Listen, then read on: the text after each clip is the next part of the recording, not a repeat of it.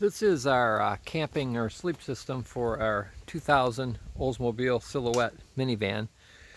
What's neat about this is, well, this is just a piece of plywood and it has 2x4s that have two hinges on them, and we can pull a pin out of the hinge and fold those legs up, and so that board and the legs fold up and we can put it in storage when not in use. But most of the time this is how our van's set up. We've got the two seats in front, so it's a two-passenger vehicle plus a bed. And like when my wife and I go camping, van camping, we'll have an extra mattress on the floor. But really easy, we can throw two extra seats in here and we can make it into a four-passenger van and still have the bed in place.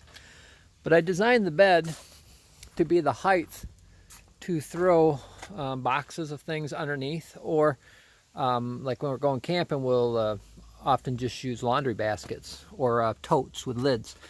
But, you know, cardboard boxes work great too. This actually is an emergency bucket you might use on the road for certain things. We rarely have to use that though, because there's always facilities around.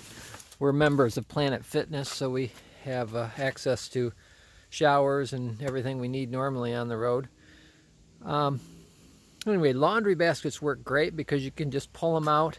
They store underneath, and like the extra bed, the extra mattress can go up on top during the day, and you got lots of leg room in here. This bucket actually works great for a little chair too, like for when it's raining or whatever, and you want to just sit down and eat breakfast inside. I really like the minivan because his shoes and stuff here, you can kind of sit down, take your shoes off before you get into your living room. I'm just going to go ahead and have a seat on my little chair here, or lay down on the couch. So it's nice that we've got interior lighting. Normally hang my